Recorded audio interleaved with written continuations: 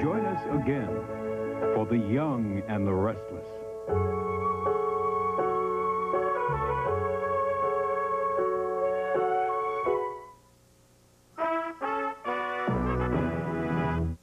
This is CBS. Nebraska authorities join the hunt for an Oklahoma murder suspect. Next on Newscenter 3 Midday. Douglas County authorities, meanwhile, investigate what they call a suspicious death. A body found in West Omaha. We'll have a live report. And Operation Restore Hope could get more dangerous today for U.S. soldiers in Somalia. They're to start taking weapons away from armed gangs. And the weather's kept Tom busy this morning. Yes, it certainly has. We have a freezing drizzle advisory in effect for a good part of the mid-afternoon hours, and that'll be mixed with sleet and a little bit of snow too, Trina. Tom's weather forecast and all today's news straight ahead on Midday. Presenting an extraordinary holiday sale at Slumberland Furniture. Now through Monday, there's still time to get extra special savings on every recliner in the store. An incredible selection, our best ever. This leather chair and ottoman is unbelievable at just $274 in a choice of 8 designer colors. Don't miss this gorgeous 4-poster bed at just $249, or this kid's bunk bed for only $177. Fantastic savings on glider rockers and much, much more. You'll see more and save on more than ever before. Now through Monday at Slumberland Furniture. It's time to wrap up your holiday shopping, so wrap it up at half price. Fragrances, satin sleepwear, silver, wrap them up at half price. Watches, leather clutches, Barbie, wrap them up at half price. Gourmet gifts, slippers, dress shirts, wrap them up at half price. Don't wait, hurry in now and save big on a huge selection of name brand gifts. So why pay full price when you can wrap it up at half price? Only one store is legendary for bringing home value. Only Nebraska Furniture Mart can make it a legendary Christmas. This year, enjoy the elegance of time with an exquisite grandfather clock by Howard Miller. On sale for as low as $2.99. All Howard Miller clocks are up to 50% off for the holidays. Choose from Howard Miller grandfather clocks, wall clocks, and beautiful mantel clocks. This year, make it a legendary Christmas. Shop Nebraska Furniture Mart. You're watching Channel 3, KMTV Omaha. At 12 o'clock, this is Newscenter 3 Midday. Good afternoon. Tom Bevacqua has been busy answering phone calls this morning about the weather. Is it very slick out there, Tom? Trina, some of the secondary roads are a little bit slick right now. Temperatures are generally in the upper 20s, and that's because of a combination of freezing drizzle, some very, very light snow and snow flurries. And that's going to continue right on into this afternoon and probably into tonight too. But as we have been mentioning for the last several days, we don't expect any major accumulation. I want to emphasize that, no major accumulation whatsoever. Let's check our satellite and you can see where most of the snow will be, however. See the yellow area, Trina? That's where it is, up in South Dakota and eventually in Minnesota. So for us, maybe between now and tomorrow, an inch or so, and that's about it. But rush hour traffic could be a little hazardous. Rush hour traffic could be a little bit hazardous, yes, especially on untreated surfaces. Okay, thanks a lot, Tom. Tom will have more about the weather later in this newscast. But first, the Douglas County Sheriff is investigating a suspicious death. A body was found in a roadside ditch just a few hours ago in West Omaha. Newscenter 3's Steve Spriester is with the investigators near 180th and Pacific. Steve? Investigators aren't sure exactly what they have here at 180th between Pacific and L Street. As a matter of fact, they haven't moved the body yet. They're being very careful with this crime scene. As you look over my shoulder, you can see just over the ridge is where the body's located. Now, investigators haven't moved the body yet. They haven't even determined if it's the body of a man or a woman. Now, the Sheriff's Department received the call around 8:15 this morning. Investigators say the body hasn't been here long, but as of yet, they aren't calling this a murder. We really don't know. However, this is a rural area. It's not a place where there's going to be pedestrian traffic or anything like that normally, and that leads us to be a little bit more suspicious. Sheriff's deputies are combing the area for clues. Again, investigators haven't moved the body. Apparently the person is lying on their side or front, so they don't know right now if it's the body of a man or a woman. Trina, we're expecting an update. We're expecting that they'll move the body here very soon, and if that happens within the newscast, we'll give you an update. Okay, thanks very much. Steve Spriester reporting live near 180th and Pacific Streets. Police in Nebraska, meanwhile, are looking for an Oklahoma murder suspect wanted for killing 2 men. The murders happened yesterday on a farm in Oklahoma. Both victims were shot. The suspect uses 3 names: John Pierce, John Walker, or John Lockwood. He may be traveling with the woman who lives here in Omaha. The couple may be driving a white Buick Electra. He's believed to be armed with a 9mm handgun used in the murder and a shotgun stolen from the farmhouse. If you have any information about this case, call the Douglas County Sheriff's Department.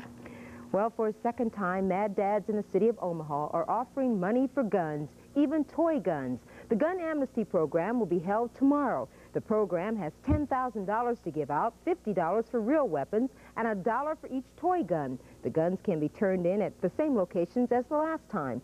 4 Omaha fire stations at 35th and Ames, 102nd and Fort, 108th and Pacific, and 25th and L. The buyback begins tomorrow from noon until 3 p.m. Governor Ben Nelson is writing a letter to President Bush about how upset he is over the way the Immigration Office treated 2 South Omaha high school students. Those teenagers were arrested at the school and deported to Mexico 6 weeks ago.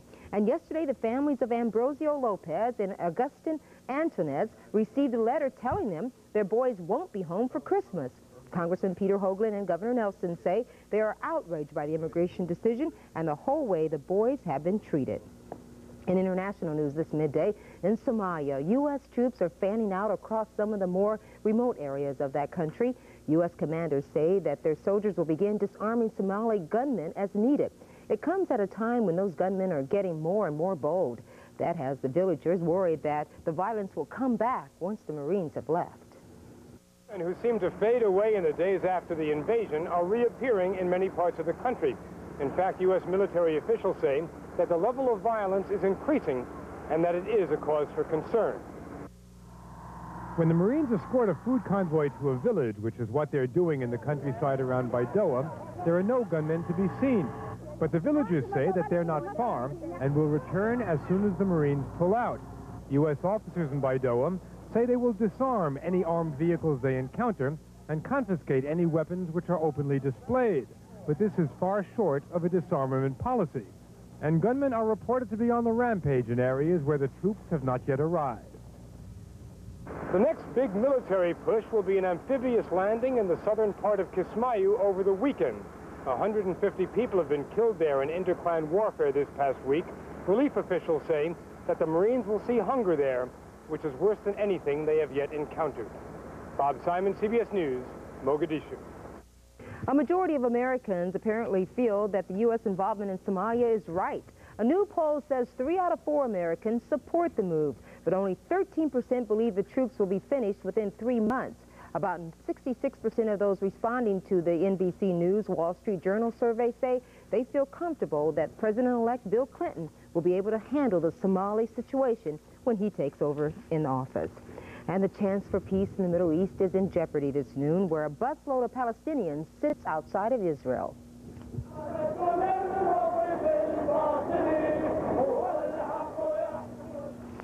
The 400 Palestinians were deported from Israel, suspects of being Muslim fundamentalists. They're between Israel and Lebanese borders, wandering around waiting for diplomacy to open up a checkpoint. In Washington, Israel is defending its position, calling the Palestinians, quoting now, a group of terrorists. President Bush says the U.S. might support a UN resolution ordering Israel to let the Palestinians return. And I could tell Tom Bevacqua, let the warm weather return. It's a bit nippy out there, but it's slick on those side streets. On some of the side streets, yes it is. And Trina, if you think it's nippy today, wait until the weekend, because it's going to get downright cold over the weekend. Temperature's probably not getting out of the 20s. Well, of course, I can't wait for that. I know. When Midday continues, Tom's weather forecast. Pete Tulipana is here with how to deal with your children and the greedies during this Christmas holiday. He's eating them now. Mel Gibson's 50-year nap. Hot Scott reviews his new movie, Forever Young. That's coming up. You're watching Newscenter 3 Midday with Trina Creighton and Tom Bevacqua on Channel 3, KMTV.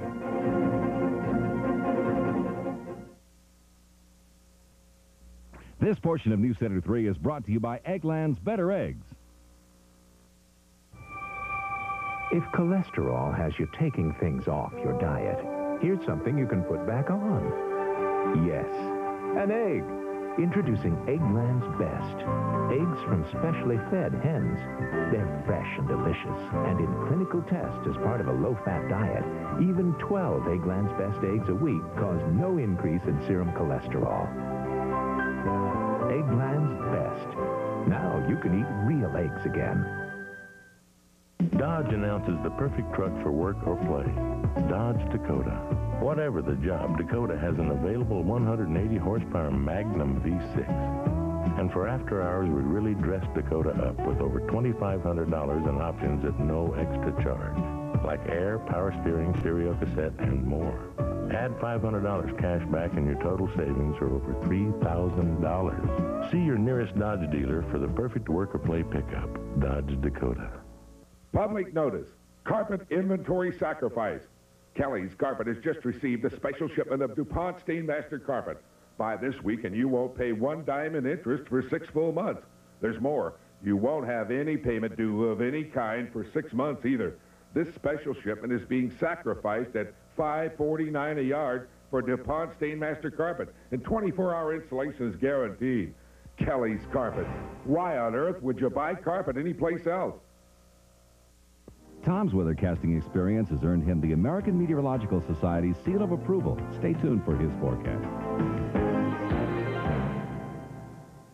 Presenting the Smart Clapper. How smart can it be? Clap twice to turn one appliance on or off, 3 times for another. It knows the difference. Plug 2 appliances into the Smart Clapper, then plug it into any outlet. Switch to away for added security.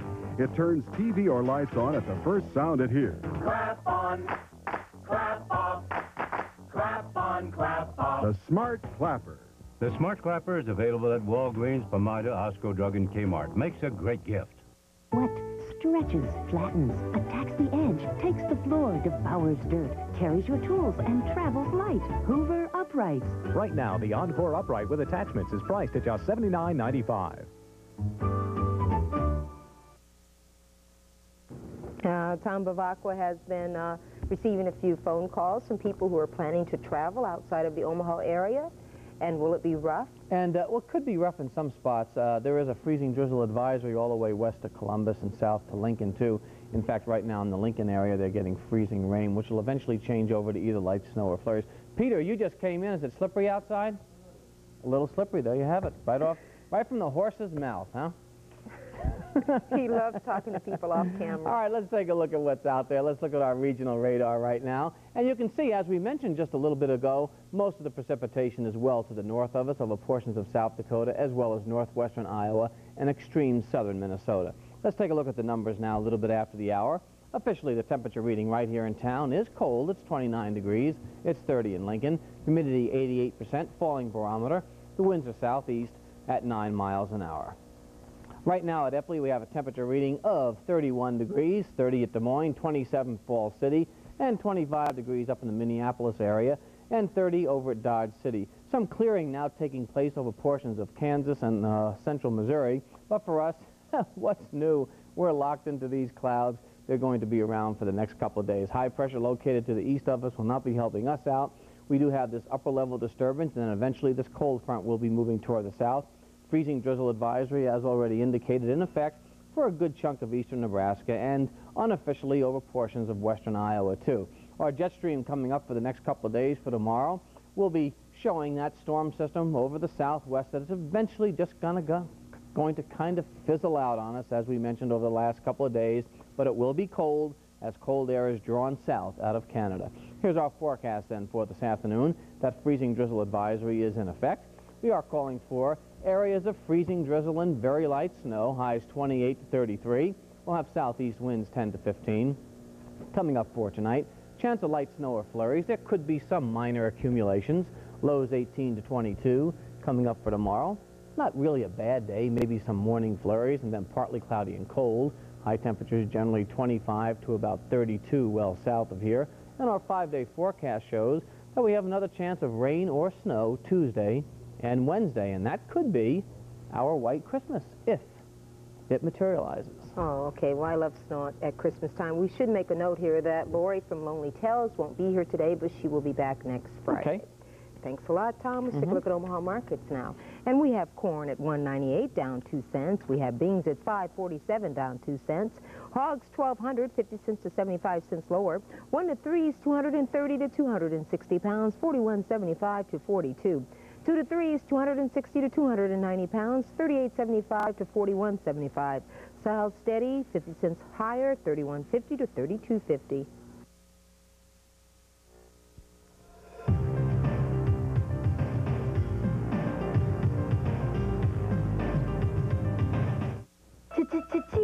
Chia Herb Garden comes with everything you need to grow 6 different herbs indoors.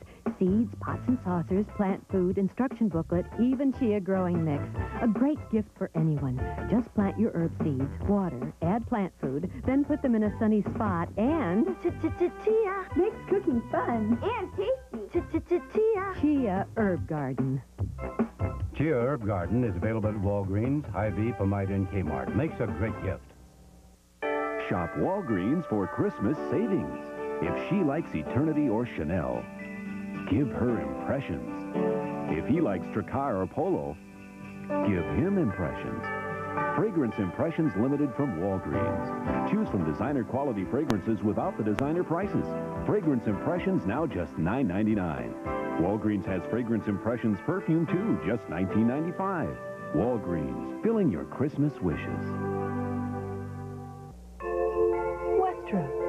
Relax and imagine with collectible treasures to give and receive.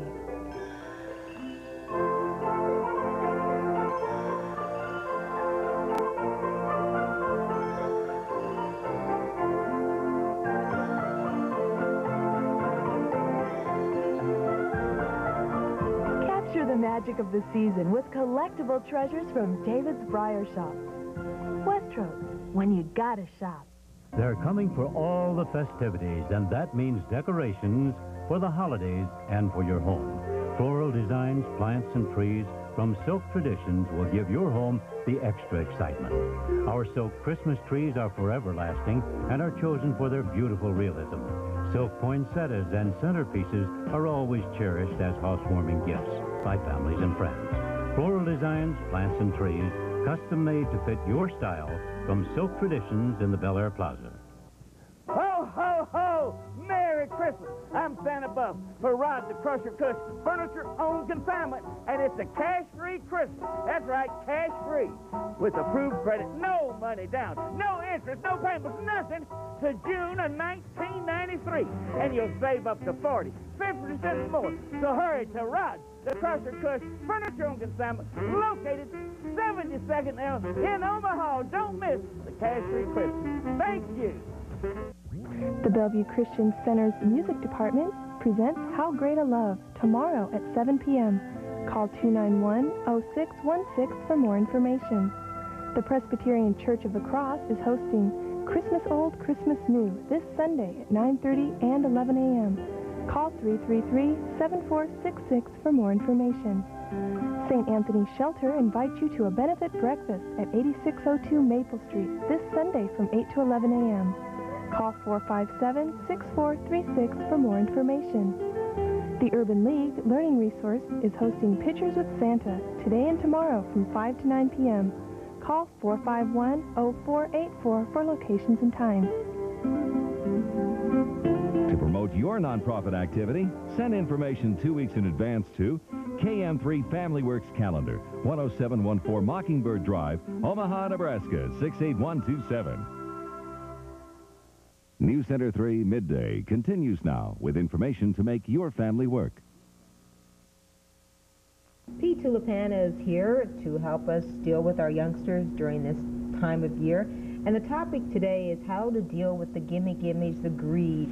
First of all, sometimes the parent, it's hard to determine what constitutes greediness, Peter. I think a good definition is if what the child wants goes way beyond what the family is really capable of providing. Children know basically what the family is capable of providing.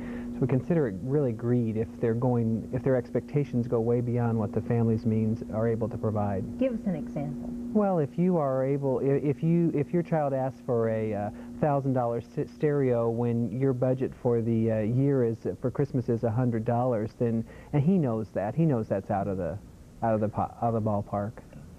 Isn't a little greed normal, though? Absolutely. Because I remember being greedy, don't you? Yeah, absolutely. As a matter of fact, up to age 5, children want everything they see. You know, every toy in the wish book, the catalog, or on TV, they want it, and that's perfectly normal. And I think we need to rest assured that that's normal until they're age 5.